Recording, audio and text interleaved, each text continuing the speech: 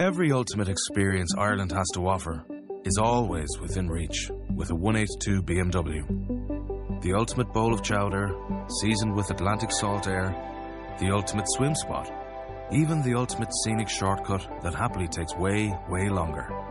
Experience the ultimate with a 24-hour test drive from your local BMW retailer, because owning your new BMW is always within reach. Visit bmw182.ie. Uplift the lives one day at a time. Kimmy Kim and Elations Radio. They're here to get your day going fine. Kimmy Kim and Elations Radio. Kimmy Kim and Elations Radio. Kimmy Kim and Elations Radio. And here's your host, Miss Kim Robinson.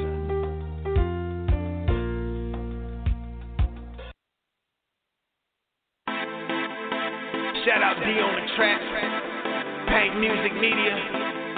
Shout out DJ Lee Productions, and I'm Al Care.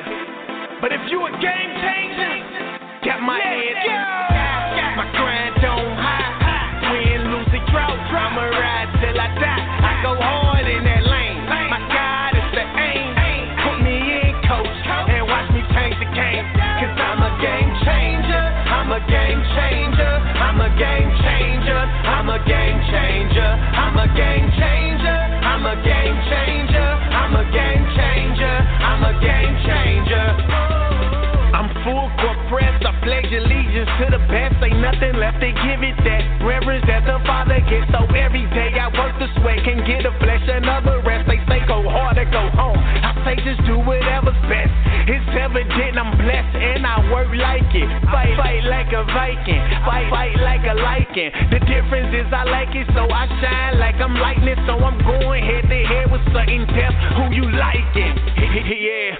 So it's time for coach to put me in. I'm strapping on my shoulder pads, lacing up my cleats, and then I'm gone with the wind. Like I'm gone in 60 seconds. You can't hold me, you can't check me. Check the memo, check the message running through. Like I'm baddest, I'm trucking whoever's standing in my way. Ain't no way you gon' stop me. You better off to let me in. Cause I go hard, even though they say no way that I could win. Like I'm Brett Ford, I'ma ride this way. My head to the sky, my grind on high.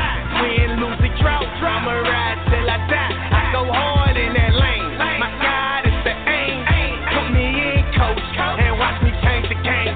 Cause I'm a game changer. I'm a game changer. I'm a game changer. I'm a game changer. I'm a game changer. I'm a game changer. I'm a game changer. I'm a game changer. Yeah, I told you once before, my God came to change the game. Different outlook on to life, a different way to play the lane. Now my rushing yours is skyrocketing, now I'm so insane. For the kingdom building, now my shot, it cannot be contained. So I'm gon' pray for change, for myself and then what I can. I don't need no euros or no pesos or no money grams. Shout out to Wado, cause I know that he gon' play this fam. The FCA Sports Camp, game changer, summer jam. I don't need 100 grand to tell them that they need the lamb. It's heaven, it's just who I am. Al Kim, this where I stand. Man, I'm gon' play the fist. It's so deep to turn it quick. It's like I'm out from the trap to turn around, get back in it. Never that's so insane. It's evident your butt they chain. Like I'm Jack Johnson, the same year he changed his name. So I sacrifice my life for the cause just to win. And if you a game changer, let me see you represent. My grind on high. Win, lose, or drought, I'ma ride till I die. I go hard in that lane. My God is the aim. Put me in, coach, and watch me change the game. Cause I'm a game changer. I'm a game changer. I'm a game changer. I'm a game changer. I'm a game changer. I'm a game changer. I'm a game changer. I'm a game changer. Now put me in, coach. Now put me in, coach. Now put me in, coach. Now put me in, coach. I'ma go hard. I'ma go hard. I'ma go hard. I'ma go hard. Cause I'm a game changer. I'm a game changer. I'm a game changer. I'm a game changer. I'm a game changer. I'm a game changer. I'm a game changer. I'm a game changer. Hey, I'm a game changer. God is good. God is good all the time. I'm telling you right now, this is the time, this is the season that you want to get connected. You want to make a difference. Ladies and gentlemen, we're going to have a good time here in the Logan Power Show, nationwide, worldwide. We're making a difference 24/7. We make a difference in everyone's life as who's listening across the globe. So, I know that everyone who's basically excited, I'm excited about the show.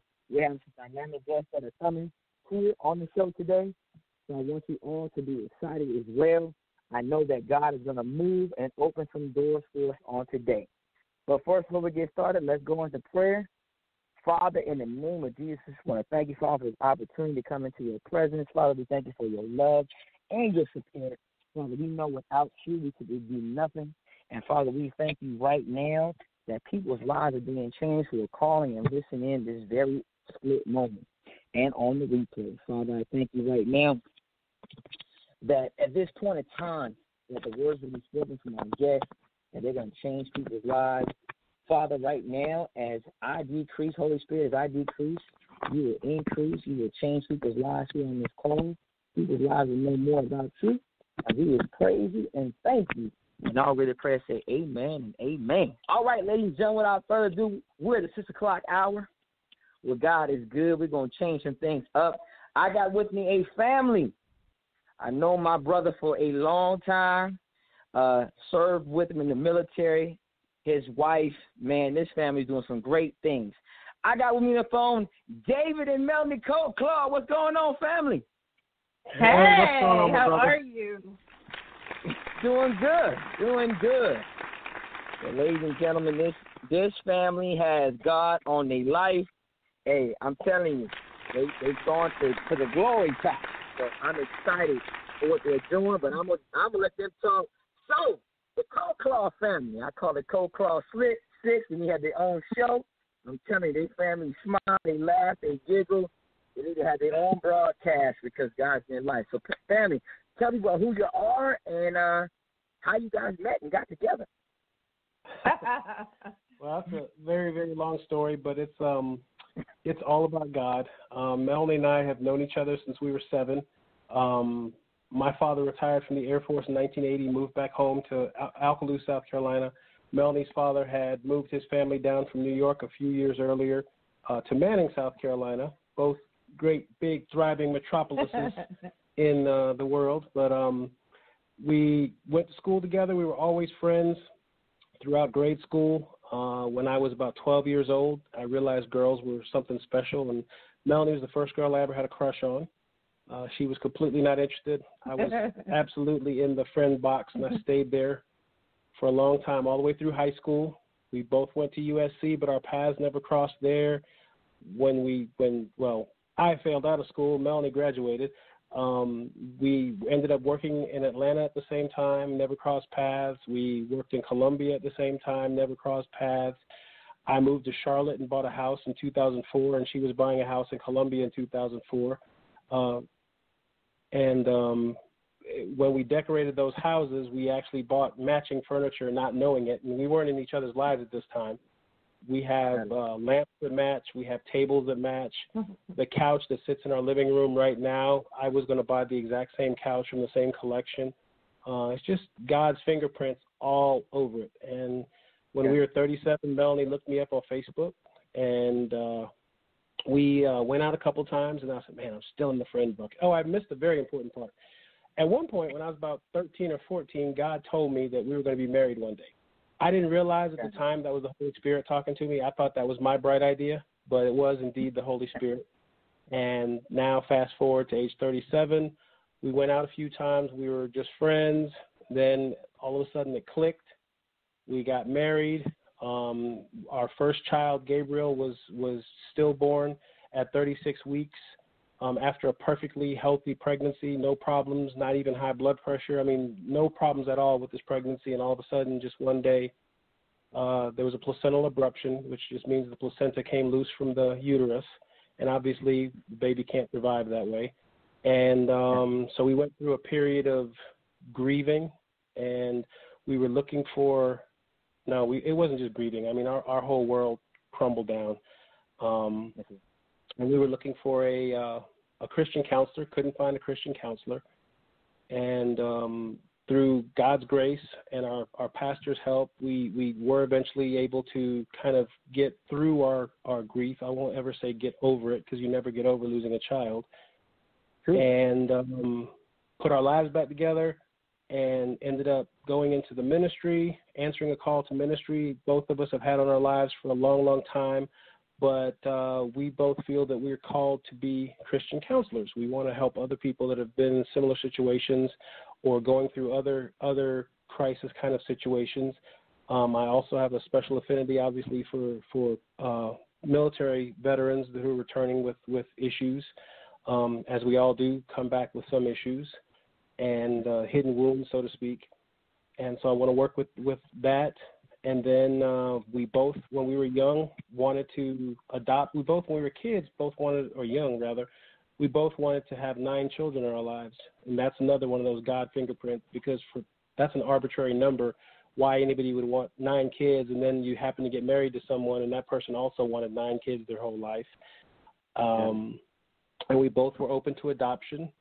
And after almost 5 years after Gabriel's death, it's like the Holy Spirit touched us and said, okay, enough sitting around. You guys wanted to adopt. I want you to adopt. Look how well I've blessed you.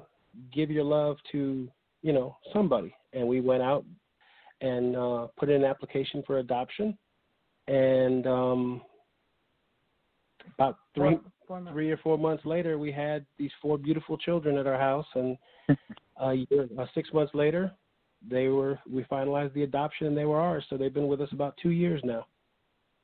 Amen. Amen. Now, ladies and gentlemen, if you ever look on their Facebook page, their kids look just like them. When I look at Coach, I said, man, you were moving fast, brother. I said, man, y'all been moving quick. I said, you didn't make up right now on a call. Hey, brother, man, like a baby shower, just hit me up on the cell. I'll come through, give a little Marine Corps love. It really did. It went so fast, we didn't have a chance to really even catch our breath. That in itself is a long, long, wonderful God story. Tell him about the twins. Everything. Man, I wish we had enough time to really give you our testimony. First of all, thank you so much for allowing us this time to share our testimony. And man, if guys, whoever's listening out there, if you don't believe in God, call us. And we don't always have to have miracles or see miracles in life to know that there is a God. You just walk outside and see the beautiful sun and the flowers and all of that, and that in itself are miracles. But, man, we have such a great God that he also manifests miracles in our lives. And all of this that we're talking about are things that didn't really have to happen. It's not a coincidence. They're just things that, God, I know even before Dave and I got together, I asked God to talk to me like I was a toddler, like a child, like, please make it plain, Lord. Sometimes I don't understand. Break it down for me. Sure. And because our God loves us so much, he did just that. And so there were so many God footprints over our lives when we did not think that he was there or listening. And, 5-10 years later, when we look back, like, gosh, that was God. Little things like, man, it's so much. Year before, we actually adopted 4 beautiful kids. They're all siblings. We were looking for a home, just the 2 of us. We were going to flip houses, and it was going to be our second income. We just wanted something really small, and, we can, first house to flip. But God said, I got other plans, and we arbitrarily picked a day. We arbitrarily picked a realtor. I'm telling you, honestly, it was arbitrary. We didn't think about it. We didn't research it. It was all arbitrary. And this person, he showed us exactly what we wanted, but just out of the blue, a person that we just met that day, out of the blue, that person said, no, I just wanted to show you one other house. And he showed it to us. And I just have to show you this house. I don't know why, but I just feel I have to show you this house. And he did. And we're not materialistic people, but it was way bigger. But the price was something that we could not, either one of us couldn't ignore. And long story short, it took us 6 months, and it doesn't take that long. We have great credit. Before we even get to that, as soon as we pulled up in the driveway, my wife burst into tears. Before setting foot on the property, she said, "This is how God blesses. This is our house." And she started crying. She said, "This is our house." And I came in with the realtor and walked around and looked at the house. She didn't even walk in the house. She started pacing around the property praying. And she was claiming her house right then and right there. So this was her house before she walked inside of it. The Holy Spirit just told me that this is where we were supposed to go. And we weren't looking for anything remotely this big. We had no idea that we were about to adopt children. None of that had happened yet. And it took us 6 months. And we don't have bad credit. We're pretty, we're good on all of that. And God just through, allowed challenges. He allowed challenges so that our faith could grow. And every time a challenge happened, it felt like a weight. But then by the time the 10th challenge happened, we were just like, okay, Lord, what are you going to do now? What do you want us to do? Right. And what are you going to do? And the challenges just disappeared. It dissipated every time, just quicker and quicker and quicker. But it took us 6 months. Let me tell you, I'm sorry to interrupt, but let me tell you, like, some of the challenges we're talking about. For example, when we went to, everything was good to go, we had to get insurance. You have to get insurance before you can buy a house. So go to get the insurance quotes for the house. And the guy had said, hey, we're good to go with everything as long as your insurance falls in about, $900 to $1,000 a month. Come back with the quotes, $3,800, $4,200, $3,700 for quotes, because the rule had changed about fire departments. Fire department used to have to be 5 miles from your house as the crow flies in order for you to be counted as being carried by that fire department. 2 weeks prior, the rule had changed to make it 5 road miles. The closest fire department to our house is 5.2 miles away.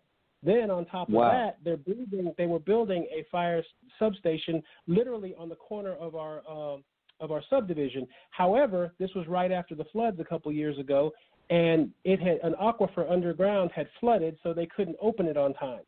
So that one is about 1,000 yards from here, but we couldn't count it because it wasn't open yet. So I called the fire chief, and long story short, this guy stroked a letter, and we sent it to the insurance company, and they did it, and so we got our insurance. And y'all, the thing about it is, the cool thing about that, we didn't know the fire chief. Right. We didn't know. We happened to be telling someone at church our issue. Who does know the fire chief. And they were like, oh, no problem. You need to talk to the fire chief. We were like, that's great, but we don't know him. He's like, I do. He hears his number. He hears his number. And then that was another God thing. Again, standing on faith. 6 months of issues just like that. I'm serious. It were all crazy, just out of the ordinary issues.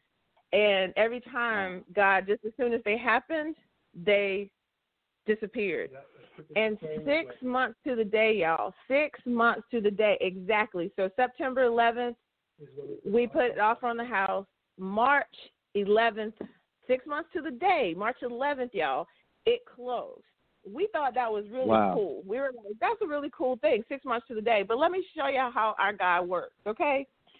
After that happened, we got settled in. Like, what are we going to do at this big house? We were like, gosh, there's only 2 of us. We got a dog and a cat. And then the Holy Spirit started speaking to me and saying, it's time to go ahead and put the application in. But you know how hard-headed we are, right? So we don't do everything that God tells us to do right when God tells us to do it, and I didn't. But you know what? God loves us, y'all. He loves us so much that he knew that was going to happen. So by the second or third time he finally urged me to do it, I did. And 4 months, y'all, 4 months later, so usually with adoption, you talk to just about anybody else, and they told us this. You know, if you want a toddler or something along those lines, it should take about a year or something. We were settling in for that year, so let's go ahead and get our application in. And David corrected me. It was 3 months. Our children were actually in our home. And guess when they were in our home? September 11th, a year to the day that we put an offer on this big house that we did not know what we were going to do with it when it was just the two of us. But now we knew. We have 4 others to welcome in. So a year to the day. But because of the state that they actually were born in, it takes 6 months before the adoption can be final. Did you hear me? 6 months. So 6 months to the day, the adoption was final. Just like 6 months to the day, our offer in our home was accepted and we closed. The big significance of that, people will talk about Facebook, but Facebook has some significance in my life because I love when they show like the history and what you did a year ago or 5 years ago on that same day. So this year, when March 11th rolled around, actually March 10th, March 11th was a Saturday, so we actually finalized the adoption on a Friday. Right. So when that day rolled around again, guess what happened during that day 5 years ago? We actually took maternity pictures. So it was God again. Again, we arbitrarily picked a day to take maternity photos. And Gabriel obviously ended up passing and leaving us, but still yet, even then, God was orchestrating all of that so that day will have a significance. We took maternity pictures. We closed on a house, and adoption came final on the children that we have now. Praise the Lord. I mean, my big takeaway of all of this is He'll do it for us. He'll do it for you. If you're not sure, if you want to hear from God, just ask Him. Just ask Him and start expecting, start thinking. Don't ask Him every day. Start praising Him every day and saying, thank you, Lord. Thank you for showing me. Thank you for talking to me. Thank you for making this plain. Thank you for building a relationship. Whatever it is, ask Him. It's biblical. The Scripture says that.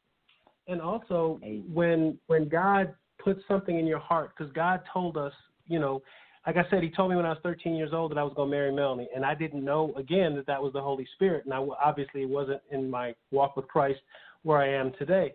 But He also told us that we were going to be parents. So we knew that. So we started praising Him after we lost Gabriel. We said, Lord, of course we went through a period we were asking God to do it our way. God, let us get pregnant. God, let us have a baby. God, let us this. God, we want a child now. We want a child by this date. We went through that. But eventually we did realize, it's not our will. It's not our timing. It's God's will. And I promise you that, and I've posted this on Facebook before, that God may not answer your prayer when you want it, but He is never late. You will always have it, and everything has fallen into place in such a way that our life is so wonderful today. And I have even a better appreciation of like the story of Job. I always wondered, I said, how in the world could Job lose all these things and go through all this and lose his children, but then be restored greater than what he had going into it? And I couldn't understand that. Well, I promise you, lose a child and then open your heart to something like adoption and see God work through all that and see how our testimony and see how people watching us lose Gabriel and come to Christ through that, and watching how God has worked that horrible, horrible thing into something so wonderful and so beautiful. We love our kids. I can't imagine life without these 4 little knuckleheads running around here, but it's just that you can't, How if Gabriel didn't pass, I'm not sure if the 4 of them would be with us. That's just how, we might have, took another course or something along those lines. We probably would have adopted. Yeah, we would have adopted, but it might not have been those 4. And those 4 were supposed to be with us. And that's what God ordained. So the takeaway there for me was always, I miss my child. But if we believe what we say we believe, we'll see him again. And he got a chance to live out his purpose. His purpose was to bring us together with those 4 kids. That, a lot of us walk around this earth all of our lives and never actually achieve our purpose. My child didn't breathe one breath and achieved exactly what it was that God wanted him to do. And not only that, his other purpose was to bring David and I closer together and ultimately us closer to get to God. And he achieved all of that without taking one breath. How could you be mad at that? Trust me, as a mom, I still cry. I still grieve Gabriel. I still am sad. But then I remember that we aren't here for ourselves. We aren't. We are here to glorify God. We're here to fulfill a purpose. And my baby was able to do that. And I'm very proud that he was able to do that. And he's changed my life. And I'm so thankful to him for that. Amen.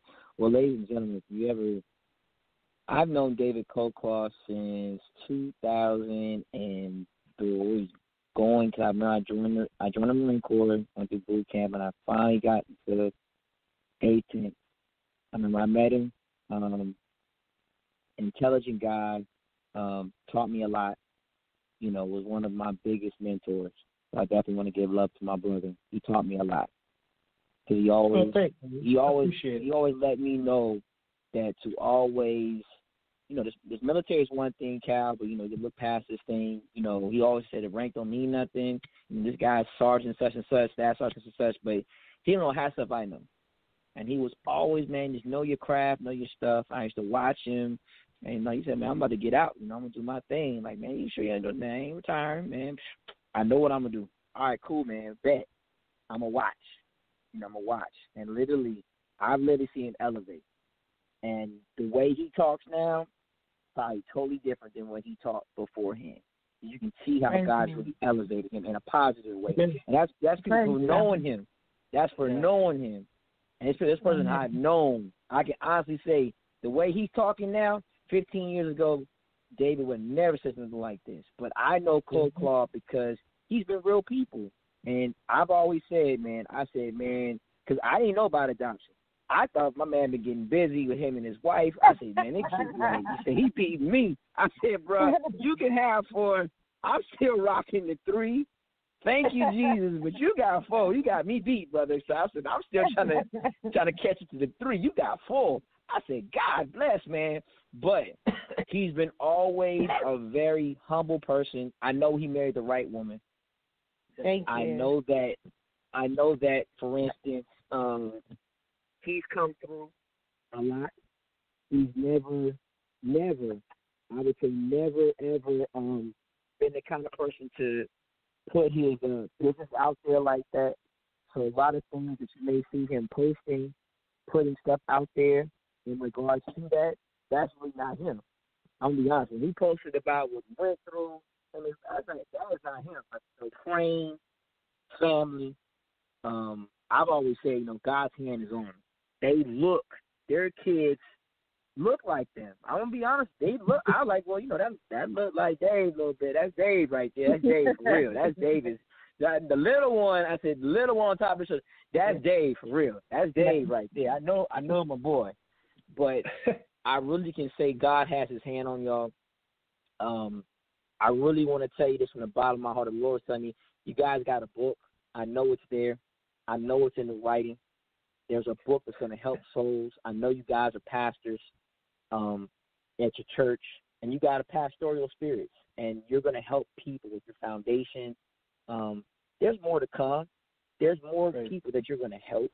I truly, I know this in my spirit. I told you, I'm ready to do the show. Colclough 6, we need to put this on.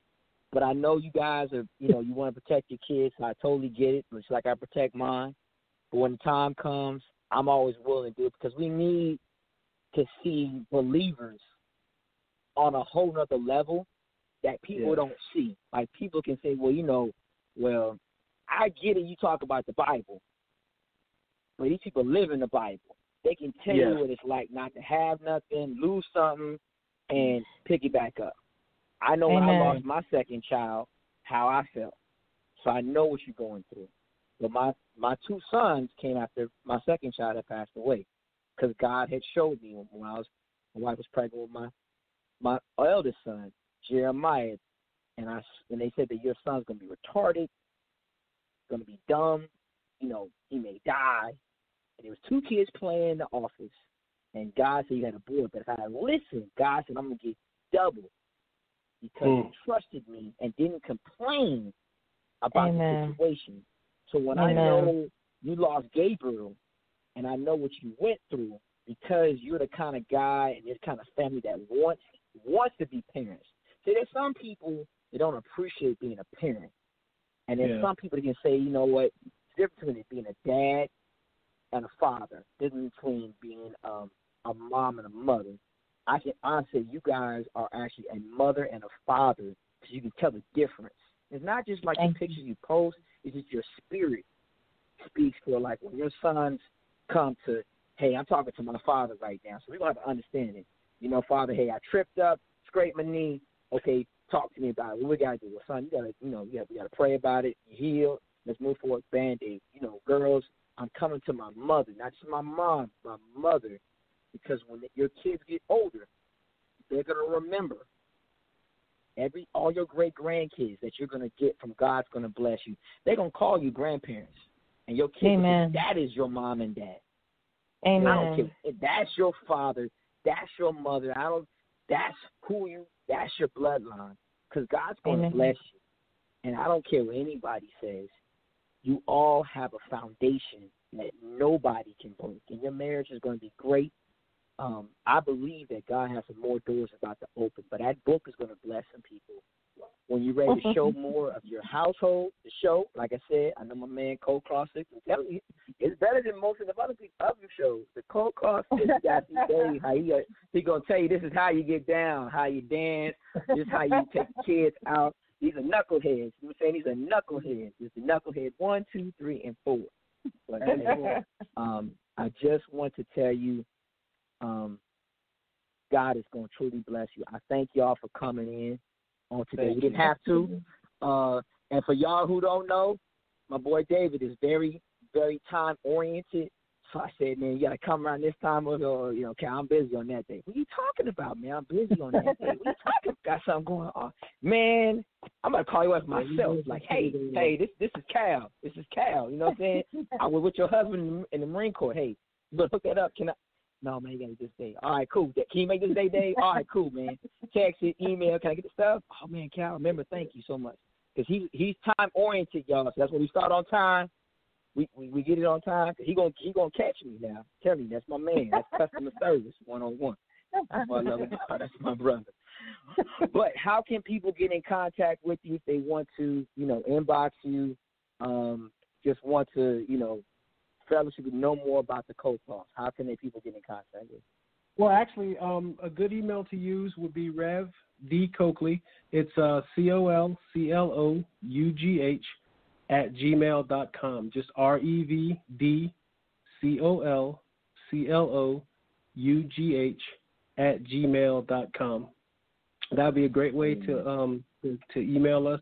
We'll be happy to talk. If they need someone to, whatever. I mean, if you're thinking about adoption, if you lost a child, we definitely have and will continue to minister to, listen to whatever is needed. That's our calling. Yeah, that's our calling. That's why we go through things in life, so that we can be, when we come out on the other side strong, we can't just keep walking.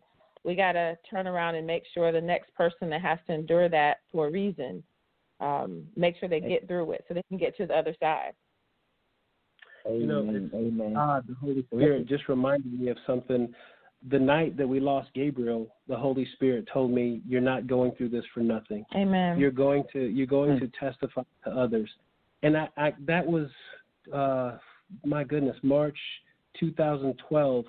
So we're talking 7.5 years or 5.5 years.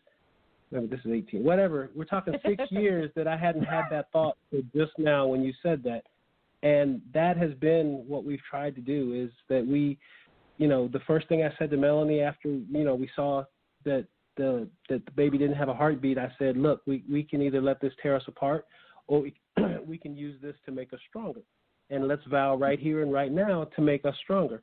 And that's what we've tried to do from that horrible night until now. And, I mean, we love to share our story, and we've only scratched the tip of the iceberg with all the details of it, but we love to share our story, and we love to help people. So please, if you have any questions or you want to share something, please do reach out to us, and I'll be happy to give out my number and call. Amen. Now, like I said, the reason why we give email to the co-close, this is my family, y'all. Got to protect them. he mentioned email. The man got to check you out first. Got to get some things together. Got to make sure you talk to the Holy Spirit before he pass out the number, y'all. So that's why we do email. Email's a good thing. Email you to check it out. Make sure it ain't spam or something. So definitely, again, on the replay, the information is available. If you need to contact us, you can email us to loganpowershow@gmail.com. We will pass along the email address, not the number only, email address. The man and woman of God have just told you. You email them, pay them, pray about it. They'll pretty much minister to you. They are a blessing. Trust and believe. They have a testimony. We haven't touched the tip of the iceberg. They are correct. But we know for time based, that's why we're getting them live in person.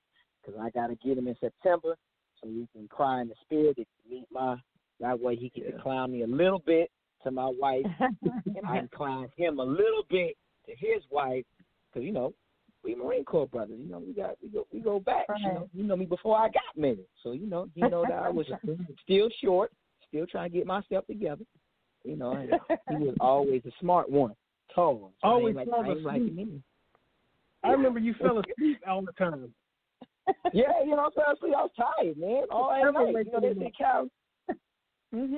Hey, you know me, tired. I was tired. I ain't gonna front. I was tired. There's times, being like, radio field operator and get like 3-4 hours of sleep, and they get mad at the cat nap. I'm tired, sir. I'm tired. Hear me? I'm tired. I'm in serving and I'm tired. Okay, so I didn't get the love like him. Well, he got a full 8 because he been longer than me. Oh, please. I was a mechanic. I never had 8 hours of sleep. I know that. That's why the joke out.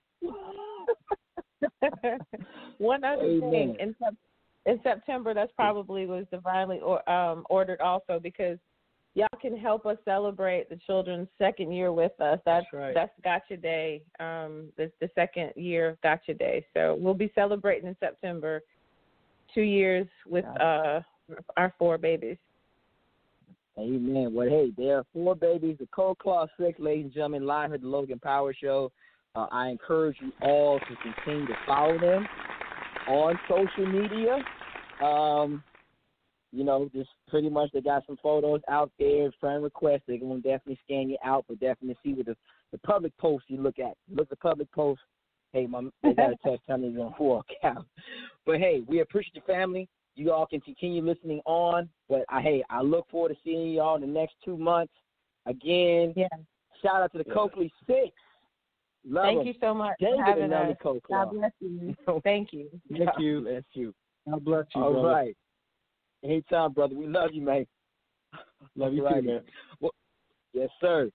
All right, ladies and gentlemen, you just heard the Cold Claw 6 live here at the Logan Power Show.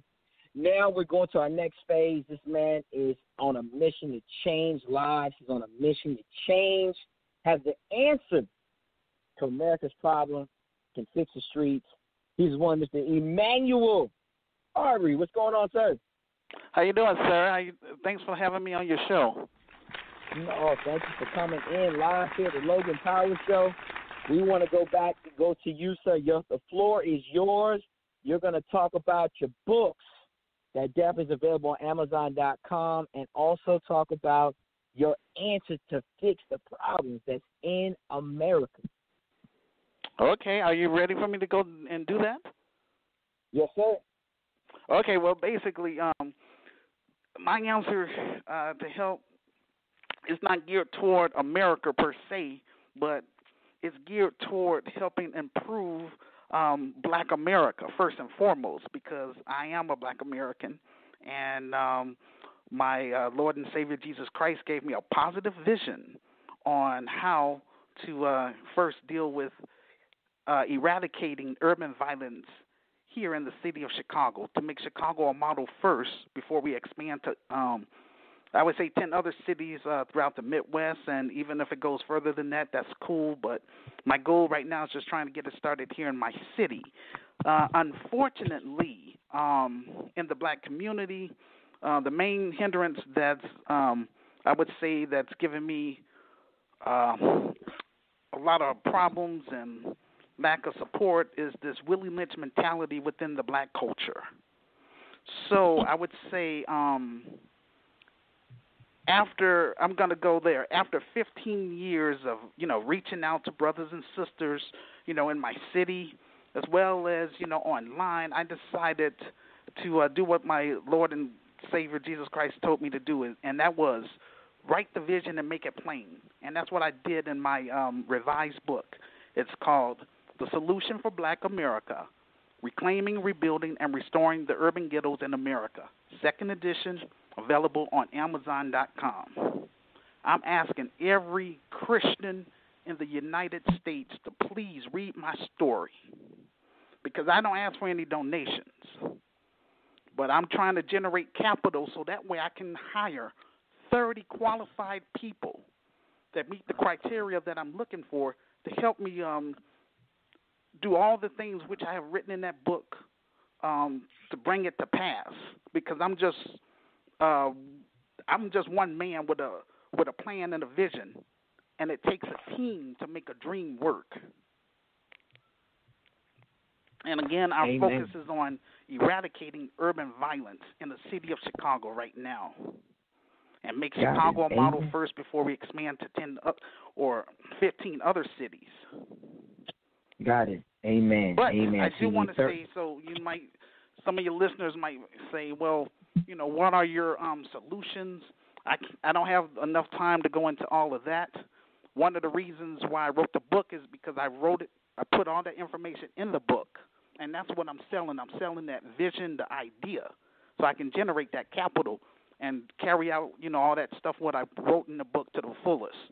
But anyway, I'm going to give your listeners five components that I talk about in the book, and that's going to make my Christian organization effective and successful in the city of Chicago first.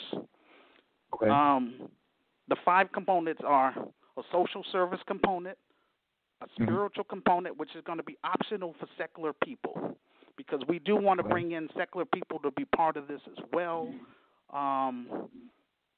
Even though this is a Christian organization, but that's how we're going to try to win souls over to the kingdom too. We have to bring in secular people and try to win them over to the Lord. Do the best that we can. Again, that's an individual thing.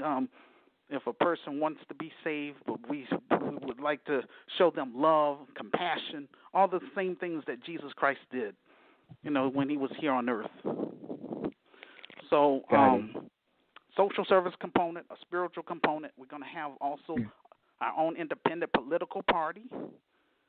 Okay. And an entrepreneur component and an entertainment component. So all of those things are going to be within this organization I'm trying to start, which is going to be called the Grassroots Community Activist Institute of Chicago. Right now, my organization only exists online, and so I call it the Grassroots Community Activist Movement. And I've been online for over 15 years, but my thing is I'm online not to just be online just to be seen. I'm trying to recruit brave and smart people that's going to work with me to help me turn this organization into reality, rather than just sitting back and complaining about the issues. A lot of brothers and sisters I run across, all they want to do is complain about the white man. They complain about Jews owning the media and all this and that. And I say, hey, look, I'm focusing on trying to rebuild Black Wall Street in my Christian business. But where's my black builders? Got it. Okay, well, you got 5 strong components. Now, regards to, you talked about an independent actual party. Yes, sir. Independent political party. Independent political party. That's a powerful thing. So pretty much we're going to have believers coming right through that political party. That's right. But the main thing right now, I'm just saying, the hardest part is just trying to, find, brave people to get on my team. And also, I just want to say this too, before our time is expired. I'm in the process of turning my story into a major film, and I would like for you to be a part of that film if you're, interested and able. The name of my film is called Hood Liberator, Made in Chicago, and it's based on my revised book that I just mentioned, The Solution for Black America. So everything I'm saying is I'm consistent. There's no contradictions. I'm not trying to flip-flop, trying to, please people, compromise. I'm staying focused. That's why I don't have a lot of support. A lot of people are just saying, oh, keep up the good work, but they're not working with me. So, I'm not going to beg anybody to work with me. I'm going to just be, I'm using the online internet as a way to advertise, as well as to encourage my group members to, do their part. Because, again, it takes a team to make a dream work. Got it. Not a problem. So, based off our listeners who listen to you right now, do you need people to either to purchase your book to help you with your mission forward, or need to hold on. into your mission? What I want people that's going to be sincere, because anybody can buy a book. So I'm just saying the ones that's really want to know about the plan. I recommend that they read the whole book. Don't just read some of it or just buy the book. I'm encouraging readers, so that way we don't have to waste time trying to constantly explain stuff that's already in writing. Got it. I understand. And we're going to carry out that stuff to the fullest. But also I want to mention, too, it's not just going to be limited here to the United States. My vision also expands throughout the African diaspora. Once I get it established here in the city of Chicago, I'm going to reach out to African immigrants here within the United States that's in agreement, with the vision that the Lord has given me, to help me expand to 10 countries in Africa. And we're going to replicate the same thing. But something else I do want to mention, so that way your listeners don't get confused. In this type of business, it's going to be both a nonprofit as well as a for-profit business. So that way we don't have to just sit up and be like, I would say, other black organizations, other spiritual or Christian organizations, just depending on donations.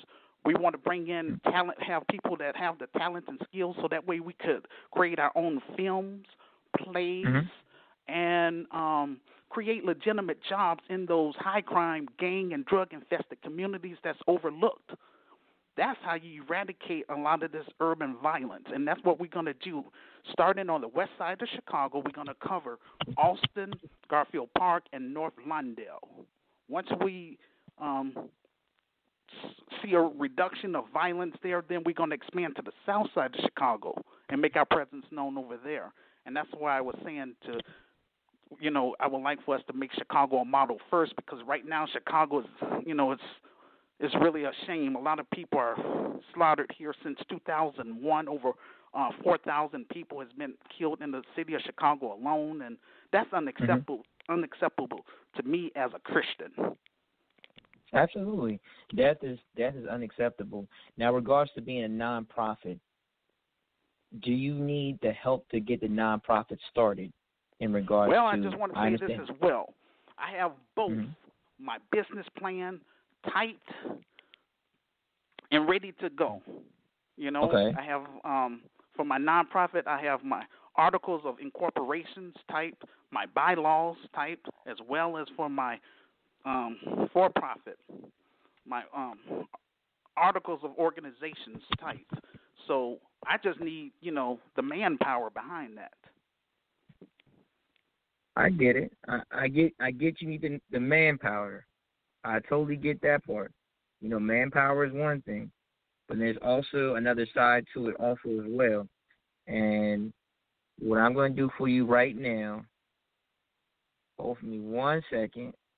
No problem. But the main thing, too, I just want to make sure I have legitimate people. So everyone that's going to, I'm only looking for 30 people within the United States. But what I'm saying is I want to make sure we screen those people, make sure that, they don't have, those criminal we're going to do those criminal background checks, because I'm not going to put, I would say, pedophiles, on my management team. That's not happening.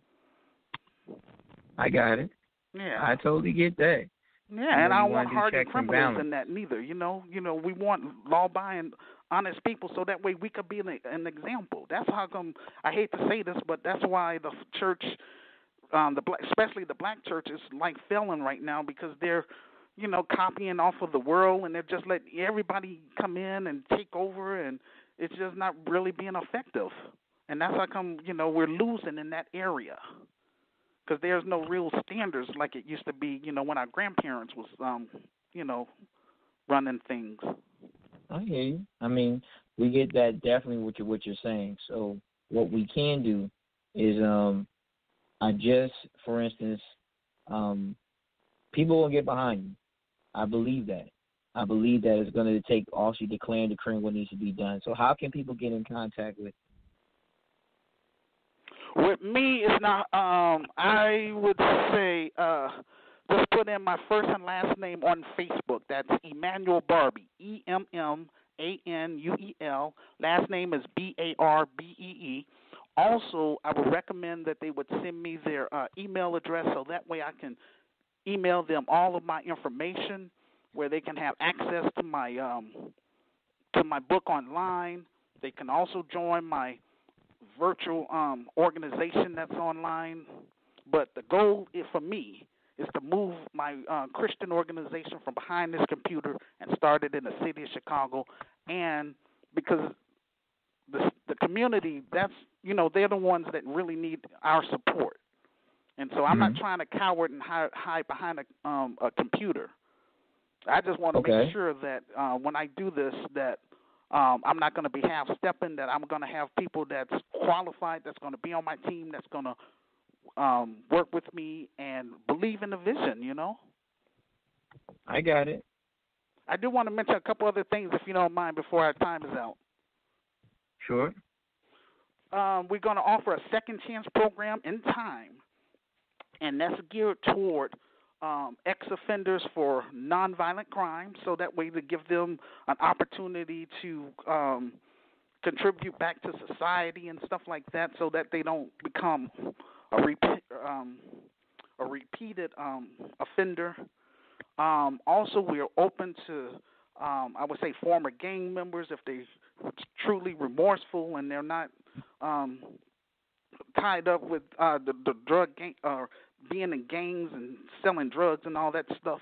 If they're completely turned around, we'll give them a chance, because that's what Christianity is all about, and giving people second chances. God gave us a second chance. We was lost in the beginning.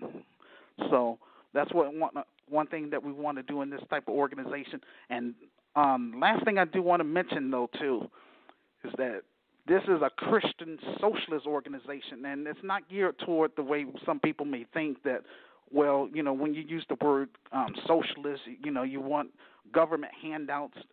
That's not what I'm advocating for. The socialist part will be geared toward our businesses. We want to make sure that we be able to compete with our for-profits, so that way we can fund our nonprofits, rather than asking for handouts from the government and all that stuff. Got it. Now, one thing I want to ask, and a lot of people want to ask this as well. You said I want to get from behind the computer onto the streets. What in Chicago is definitely, area I'm definitely familiar with. Are there any programs, any people that have got a chance to read your book and say, hey, I'll connect with you, or anybody any kind of a church that can, that's a good start there, or anybody like friends or family that would like to connect with you and start from where you currently are at this point in time? Has anyone said, hey, I'm going to reach out, I'm going to help you to take your vision and run with it? No, sir. And that's the honest God truth. And the reason why is because they, again, this is about that Willie Lynch mentality, and that's what I talk about. What makes this organization different than, I would say, the current organizations that's out there is this is based on my personal experience. So a lot of, I would say, our people, black people, they want me to do all the work and all that stuff. But once me and I do have someone that's working with me, that's my business partner. Her name is Sister Renee. The Lord allowed her to purchase my first book. She was impressed, and she traveled all the way from Wisconsin just to come to Chicago to work with me to pass out my book flyer, for my revised book. And I was impressed with that. But what I'm saying is that people, they want to wait until, I guess, once me and Sister Renee start making money, then that's when they're going to want to come out the woodwork. So again, that's why I'm looking beyond, Chicago. I'm trying to recruit 30 people. So it doesn't have to, I don't have to limit myself to people in the city of Chicago. I'm looking for 30 people within the United States.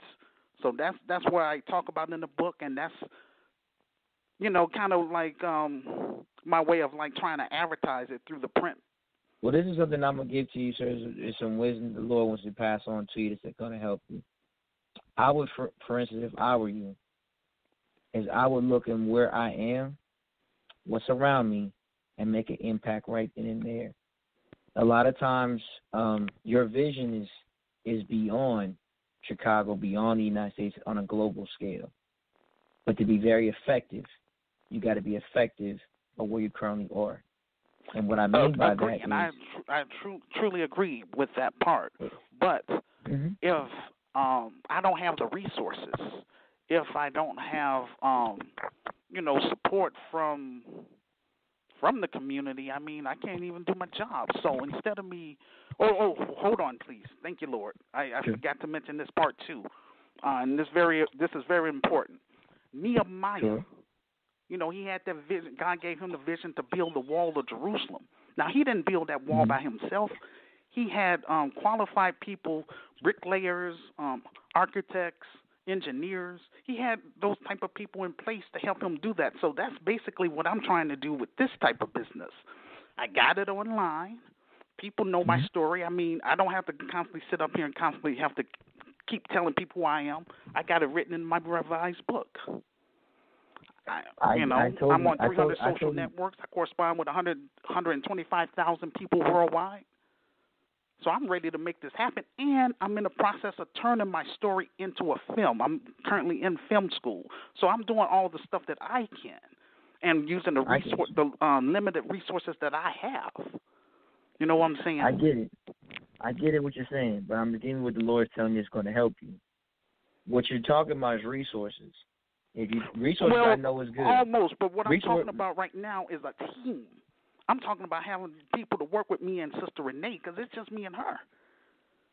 I get that what you're saying, Mr. Barber. What I'm saying is right now, at this point, for you moving forward, you and Sister Renee, the Bible talks about if one prays to flight, the two that fight, angels go to flight. So God fights for you. So my thing about it is, if the Lord is with you, like we know He is, then He'll give you the right direction when it needs to be done. So your thing is that it's always declaring and decreeing what you want to have happen. So I declare and decree that the people will come into your life, but you have to be strategic in what's being told. My thing about it is the thing about it is resources is one thing and people coming to you, but that's not going to be always the case. If Jesus depended on, in his life, if he depended on saying, well, I've been given this, doing that, but he didn't go out, then he wouldn't have made it to the next level. 3 years, 3.5 years, he traveled. So my thing about it is, I'm not telling you to travel. I'm saying the impact for where you are. You and Sister Renee is an impact right now. You got another hand. So you got 4 hands instead of just 2. So I'm telling you right now, this week, I promise you, if you put your foot in regards of let the Lord lead you where you need to direct yourself in the city of Chicago, then you can make an impact like no other. Because people are right now, I'm going to be honest with you. The truth is, I'm going to tell you right now, people are not reading anymore. I know that. They're not reading. So you're going to have to speak your book and live your book. It's a different ballgame. So one thing is knowing the Bible, but living the Bible is a whole brand new ballgame. So you got to live this thing. If you are sold out to what you believe in, then you know what? Live it, and I guarantee God's going to change your life this week. But it's up to you and what you want to do. Social media networks, you can be on 5,000. But I'm telling you right now, that's not how you're going to get your ministry next level. To make an impact in the city of Chicago, it's going to require boots on the ground for the 2 that you have.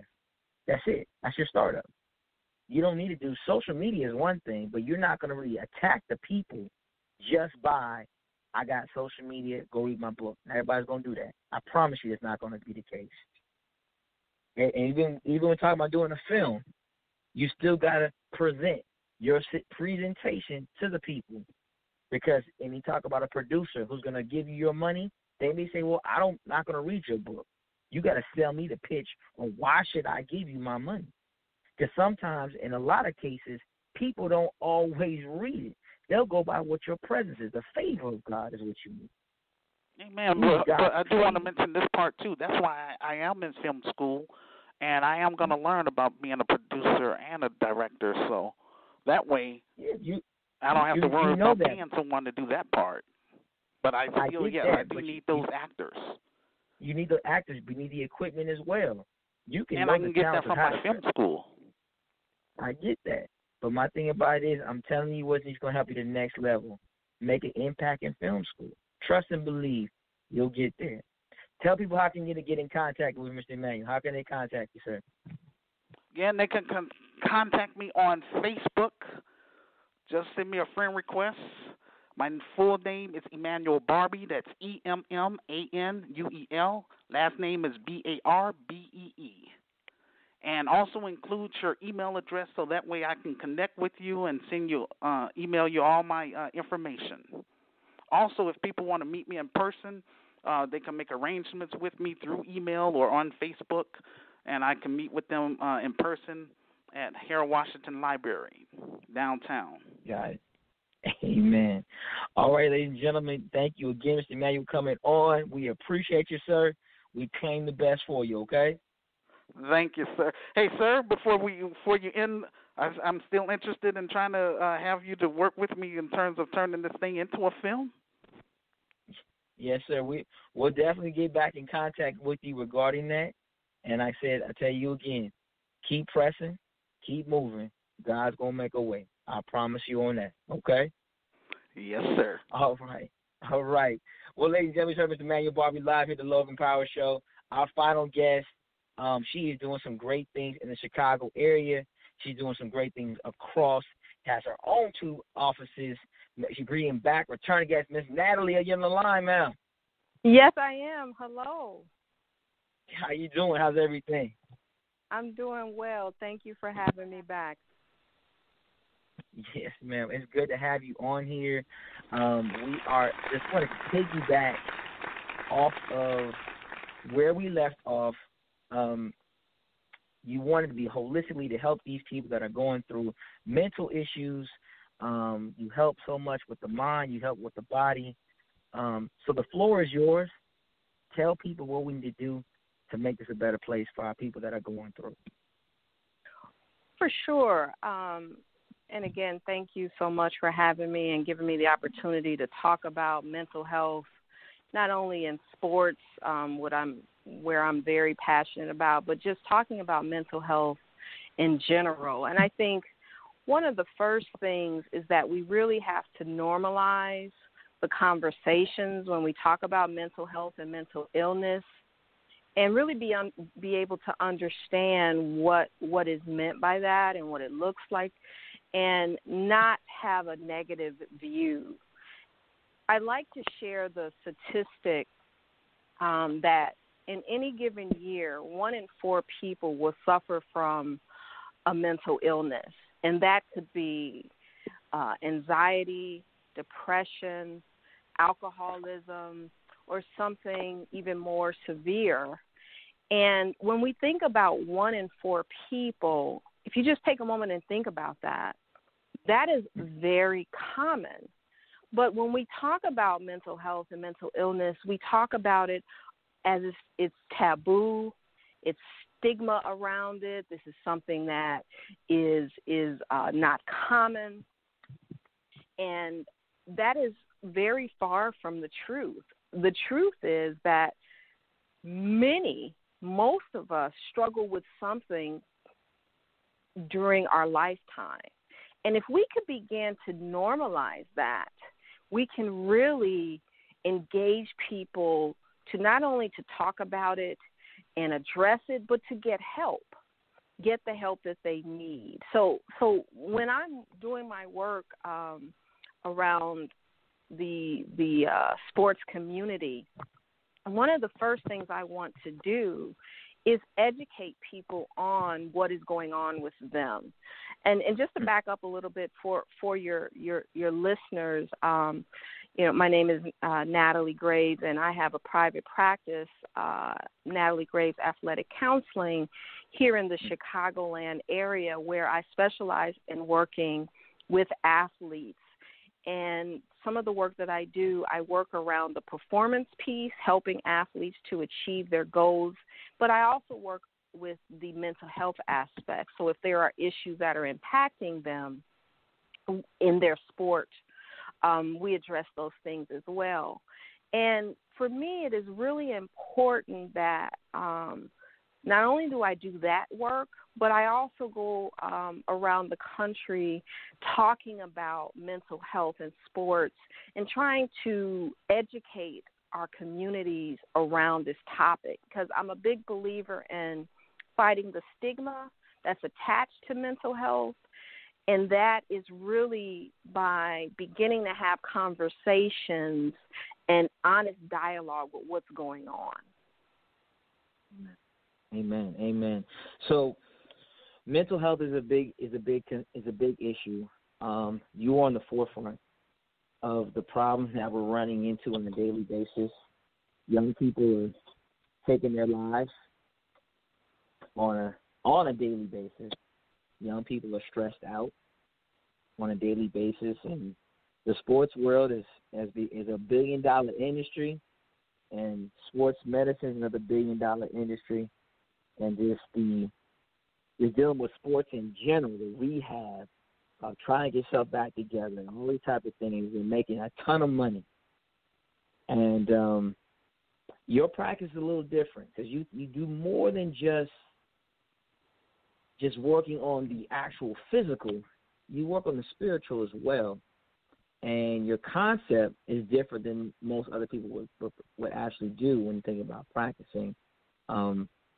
Now, what is it that we need to do to get this fixed? Because this mental illness has become like a common cold that we're not really addressing. You always see the highlights, young person going to college, full ride, then they take it on to the pros, great life. You hear all these great stories, then all of a sudden you hear about player got mental illness, or player got issues in college, or player has this kind of situation going on, and why we didn't catch it at an early time. But I believe that you definitely can answer those questions of why we're not catching this situation. Can you tell us why we're not catching it? Yeah, I appreciate that question, and I think when I think about what you're asking, I think we have to look at it from a macro perspective. We have to look at the systems in place, right? We have to look at the organizations, the institutions, the colleges, the universities, and I am a big component of prevention before intervention. So if we do the preventive side, we do things before they happen. When we have to intervene with an intervention, something has already happened. And what I believe is that there are not enough programming around our athletes. There's a program for nutrition. There's discussions about sleep. There's discussions about what's the best way to perform particular skills, but we're not talking about the other pieces to an individual, like anger management, how to manage social media, how do you handle stress, positive and healthy relationships, knowing, for our coaches, knowing some of the signs of depression. So if an athlete may be behaving differently or out of the norm, what is the protocol? What do we do?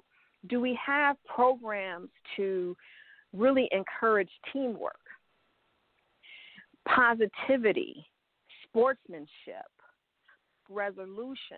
And these are some of the things when I do work with organizations, I present these type of topics because I think they're so important to and an individual. When we look at and when we think about an athlete, what are the first things we think about? We think about that they're male. Oftentimes we think that they're black and how they perform. But it is much, I think we need to go much deeper, that many athletes are female. Many athletes are not just athletes who participate in basketball and football. There are athletes that are white and Latino and Asian, and there are swimmers and ice skaters and hockey players that are athletes just as well. And they all are specialists in what they do. And there's a lot of pressure and stress, as you highlighted, with these athletes, and there's a lot of expectation that is placed on them by their coach, by their family, by the fans, and by themselves, that they place on themselves. And if we're not able to handle that, then the adaptive behaviors that one has developed, whether they're healthy or unhealthy, that's what you're going to do. And if you haven't learned how to cope properly, then sometimes, and very often, we see where the poor choices happen. Maybe off season, you're in a place where you shouldn't be. We hear about that all the time. In Vegas, making bad choices. Domestic disputes. Well, a lot of this is, if we think about it, is have some of these athletes, have they been taught conflict resolution? Have they been taught anger management? Have they been taught to be able to express how they feel outside of anger? And so I think that, as organizations are starting to come to terms with, they have more of a responsibility than just having a team doctor, right? They're starting to, the NBA is really starting to make some positive strides as far as their mental wellness program. They just hired their wellness director on, and as the NBA players have, some of the known players have spoken out on some of their struggles. I think these organizations are starting to realize we have to do more than just concentrate on performance and the physical health. We have to look at the mental and emotional and behavior health. And that has been, quite honestly, that's been my premise all along, in looking at an athlete not just as a high performer or a performer who may be struggling in the cases when they come to see me, but also look at family dynamics. Look at the person as personality. How are they in other environments? How do they respond to other situations outside of sports? And so we have to look at a holistic picture, and we have to look at it in a micro level when we're looking at the individual athlete, like in my case when I see athletes individually in sessions and therapy. But we also have to look on that micro level, looking at providing more services and programs for the organizations that touch these athletes and where these athletes reside. And so my hope and my prayer is that more and more professional agencies, colleges, all the way down to youth sports really began, and it is happening, but I'm really hopeful that this just becomes a norm, that, we have an athletic trainer. Well, we also have a sports mental health therapist, too, on our team. And we're all on the same team to help the athletes succeed. And that's my hope. And that's really my passion with my practice. Amen.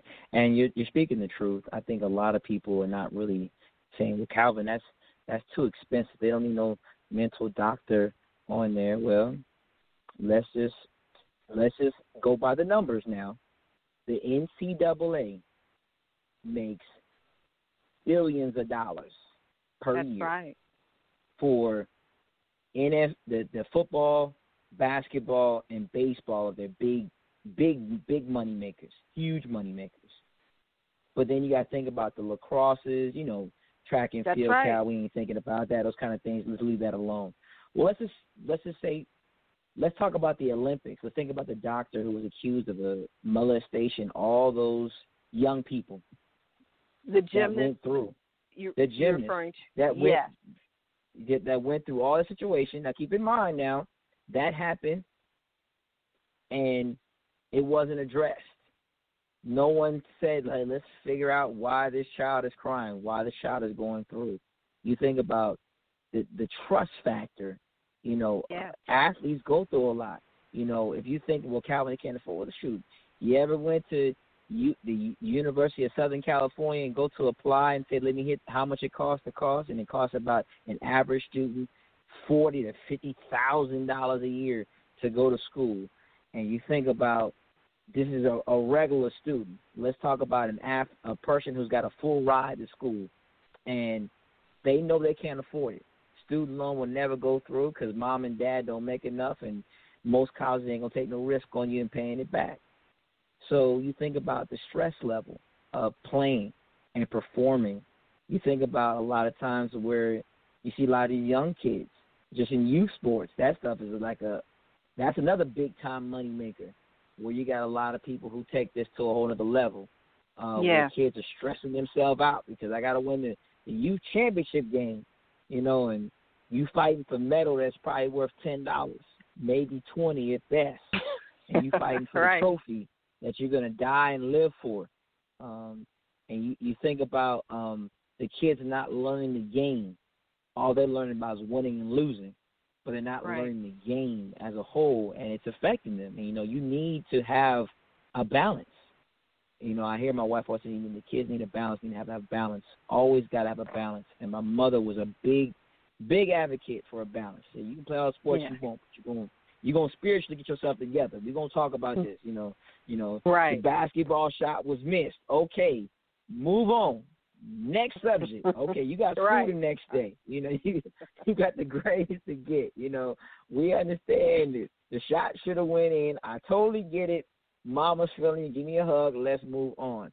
But there are some kids who the basketball shot that they missed back when they were sixth grade, could have, hurt them emotionally because nobody addressed it. No one told the child it's all right. You're not going to go over. People talk about, man, you should have never missed a shot. You're the worst person ever. And they took that in for 4 or 5 years. They went in depression state. And the child takes everything super serious.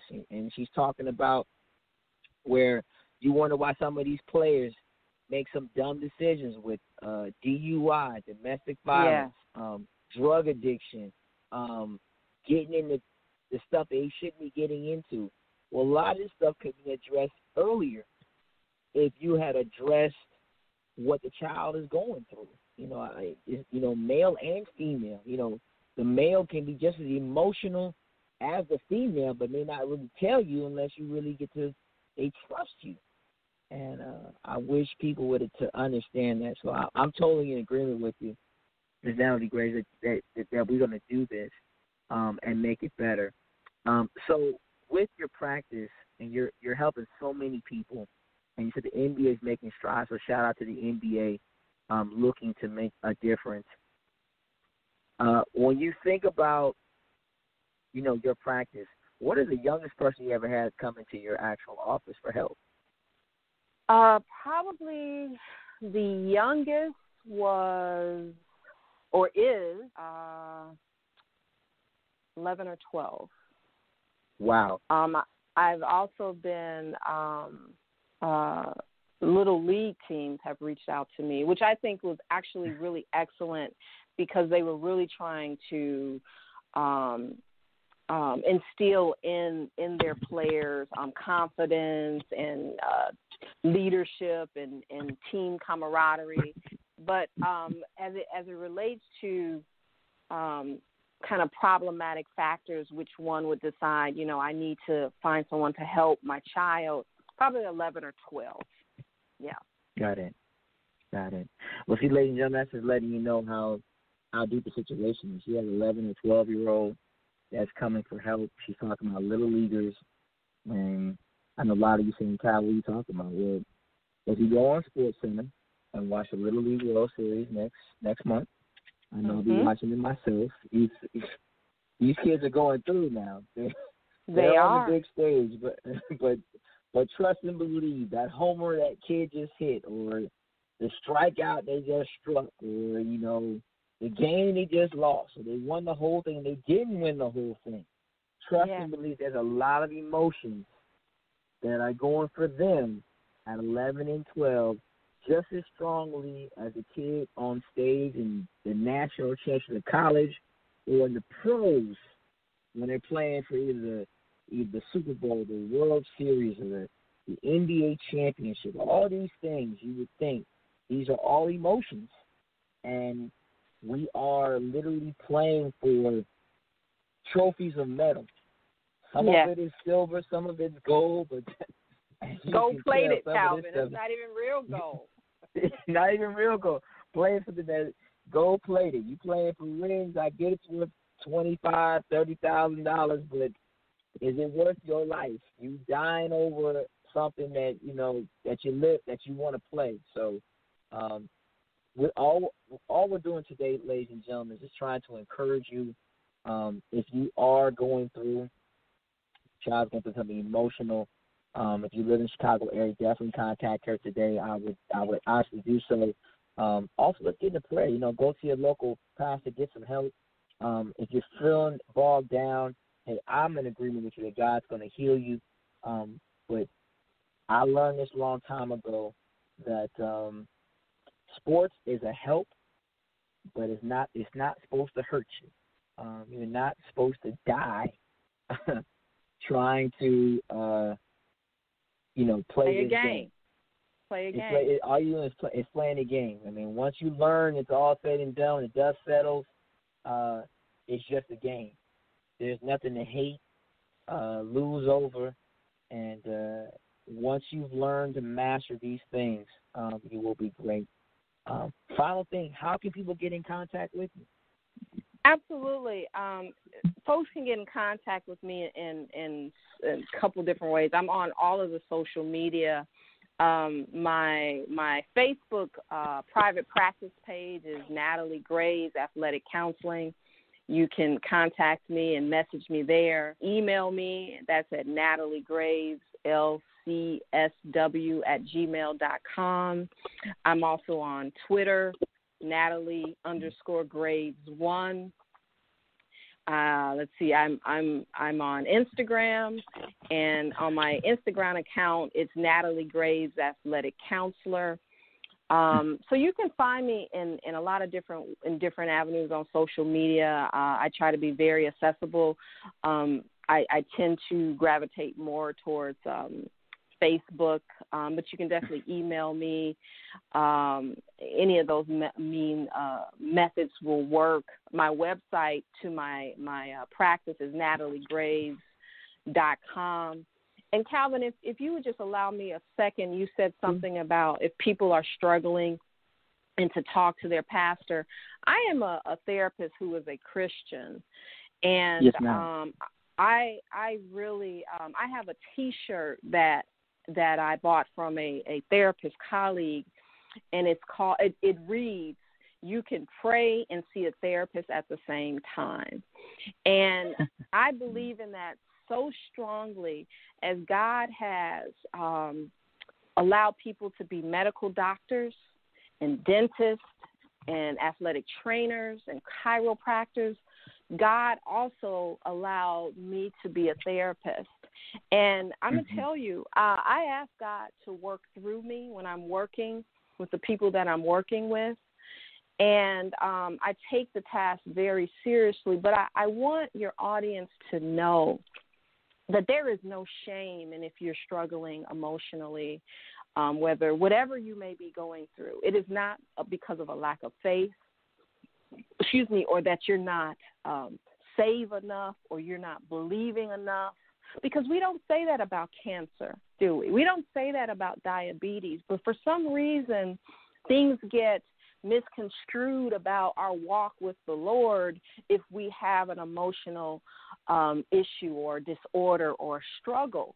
And honestly, I believe that is a pit from hell lie, because it stops us from getting the help that we need. And there are people who are qualified to help to address these things. And I was just so fortunate to my church to ask me, I think in April or May, to, for the first time, come in and talk about mental health in the church. And that was such an honor for my own church to ask me as a professional, someone who grew up in the church, but who is a therapist, to talk about this.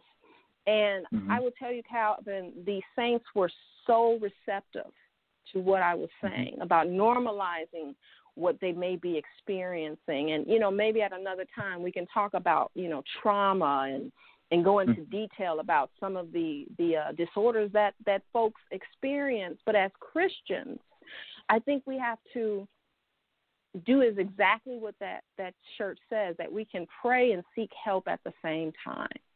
And I'm a strong believer in that. And if you're seeking help, it is not because there's something wrong with your relationship with the Lord. It is that you are allowing the Lord to work in your situation, maybe through someone else. And there's nothing wrong with that. Amen. Amen. Well, we're definitely going to have you next month to talk about trauma. We're not going to leave you off because, hey, we want to continue this particular bond of information. I believe that you're here to educate, to uplift, and to bless those. Definitely, I want to encourage you. Do you mind if we pray for you right now? Yes, thank you so much. No problem. Well, I want to first, before I get into prayer, I'm going to declare and decree that your two offices are going to expand, and you're going to bless those that are going through, not just Lord. In the church, on the field, but also the ones that are on the street. People that are going through, you're going to see them for who they are, and the Lord's going to touch you to actually minister to them. Thank you. A lot of times, people are not going to be afraid to talk to you like they're saying, oh, man, I'm too good to get help. But they're going to talk to you this time. And I believe right now that the Lord is going to touch you in such a way that you're going to expand the kingdom and get people saved in the chair. Oh, thank you, It's like Jesus. I'm going to bring people close to Jesus in the chair. That's a ministry. You come in one way, I'm going to bring you out the other way. That's how it's going to be. So that's how God's going to bless you. They're going to come in one way, and you're going to tell them stuff in parables, but they're actually going to get their lives changed in the chair.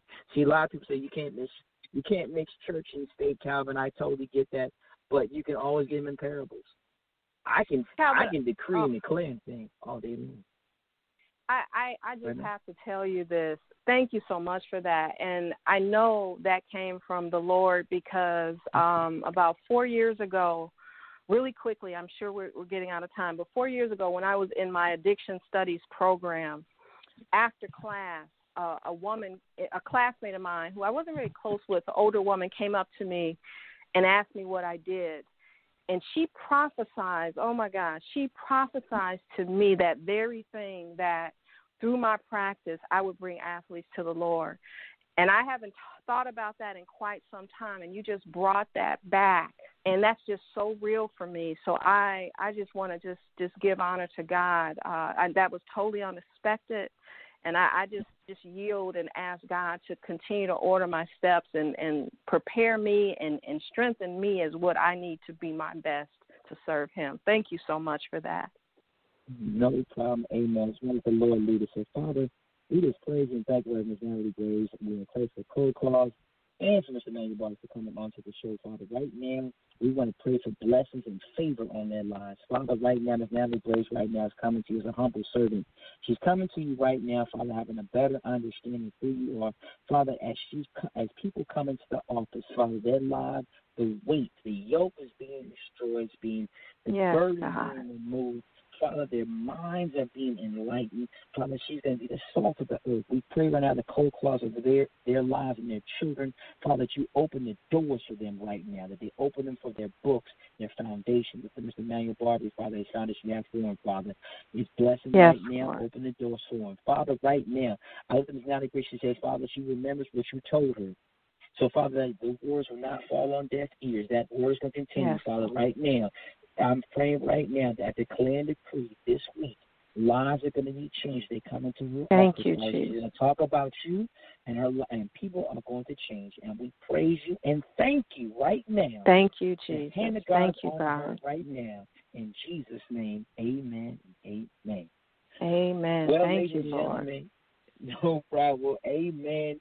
I tell you right now, ladies and gentlemen, if you don't know Jesus Christ, your Lord and Savior, it's a simple prayer we're going to pray right now. Lord Jesus, come into my heart, be Savior, Lord of my life. I know you died on the cross for my sins, and accept you right now, so that you're my Lord and Savior.